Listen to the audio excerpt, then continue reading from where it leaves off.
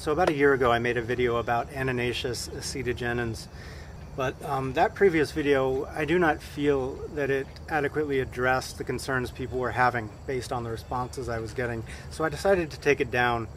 This video will be less formal, but I'll put some citations at the bottom if anyone's interested in reading them.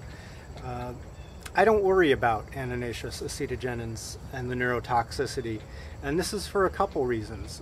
The first and main reason is that they're not very bioavailable. Acetogenin is a waxy fatty substance that is slowly absorbed in the human gut, as most substances with poor solubility are. It's not soluble in water, so this means we absorb it inefficiently. There have been studies, not in humans, but in rodents, that show the bioavailability is right around 3%.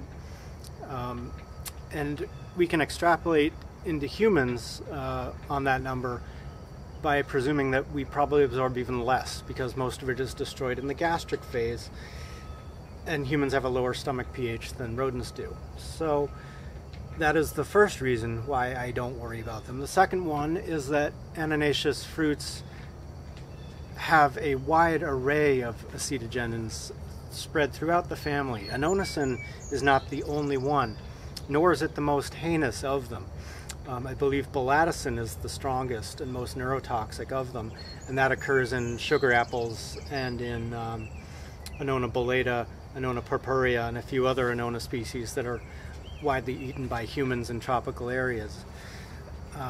So indigenous people have been eating Annonaceous fruits for a long time, and they aren't idiots. You know, they notice subtle things. A lot of folk medicines use these compounds for anti-cancer treatments, which is something that science is only now corroborating. So, you know, for the neurotoxicity, there's something else going on. When you look at things like the Guadalupe study, what you're seeing, I think, is instances where the bioavailability was somehow boosted by something else they had in their diet or environmental factors or something. I don't think it was from just eating the fruit. I think there's more to it.